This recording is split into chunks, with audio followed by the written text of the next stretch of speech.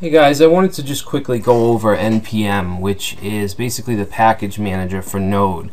It stands for Node Package Modules, or sometimes Node Package Manager.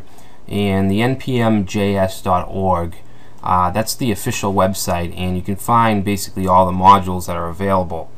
You can see we have the recently updated modules, the most depended upon, which are basically the most popular. You see Express, which is the MVC framework that we'll be using.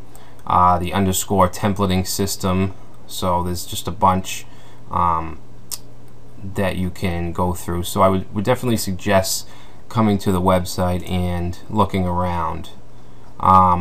If you click on API, this is basically the documentation for all the functions and functionality that's available to us. We won't be using too many of these. There's some simple things we'll be using, like ls to show what packages we have installed, install, which will basically install all the dependencies that we have listed in our package.json file, which we can create with npm init. Alright, and it's basically a file that holds all of the metadata for our app. It holds all the dependencies we need. You can add your Git repository for the app, things like that. So that's what I want to do in this video. So if we go to, I have a folder in my C drive called Node Apps, which doesn't have anything at the moment. So I'm just going to create a folder called Test App. Alright, and I'm just going to create a file called app.js. Now we can use npm to create a package.json file. So let's open up our bash. Let's open it up to the test app folder. If you right click and click git bash, and of course you can use your standard Windows command line or terminal if you're in Linux or Mac. And what we're going to do is we're going to say npm init.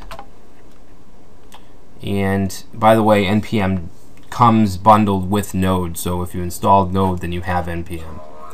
So it's going to take us through a series of questions to compile this file for us, this package.json file. First thing is the name of the app, and whatever's in parentheses basically is what it's going to be if you don't type anything. Alright, so test app is fine. Version, we'll just say 001. Description, we'll just say this is a sample app. Entry point, alright, so this is going to be the main JavaScript file. In our case will be app.js, so we'll leave that. Test command, git repository, you don't need to worry about keywords. Author, you can throw your name in there. License, default is ISC, I'll just say GNU, GPL. And then it's going to ask if this is okay. We click enter, and if we go back to our test app directory, we now have a package.json file. Alright, so this is what it looks like. It's basically all the information that we typed in. Now what's nice about this is we can include all our dependencies in this file, which will basically be all the modules that we want to use for our app. So after this this main app.js, let's create a new line, and we want to say dependencies.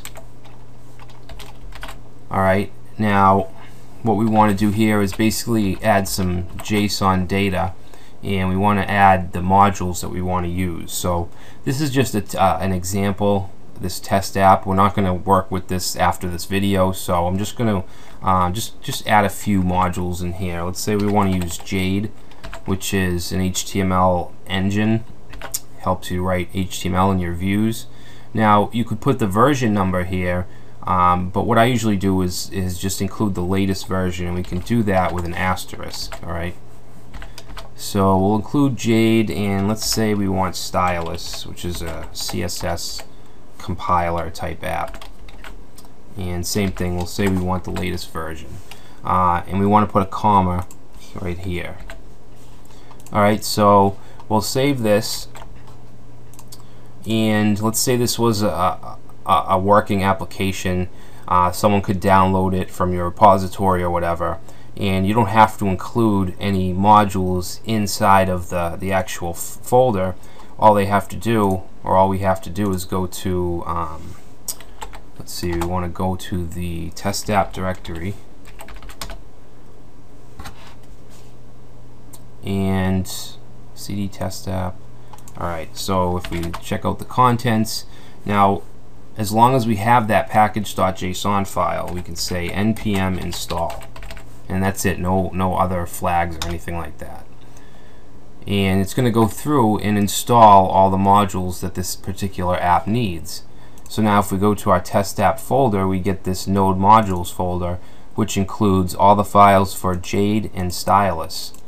Alright, so, and then these modules also have dependencies, which are in their node modules folder. They also have a package.json, and if you look at their dependencies, there's a bunch here as well, which all get installed just from that npm install command. Alright, so that's how that works. Probably somewhere later on in this series, we can actually create our own module and upload it to the NPM registry. It's pretty easy to do. But for now, I just kind of wanted to explain NPM and what it is. You can also go to the command line and you can say npm search, and this might take a minute or two, but basically just grabs all the modules in the registry and gives you a name and description for them. And you can see there's just a ton.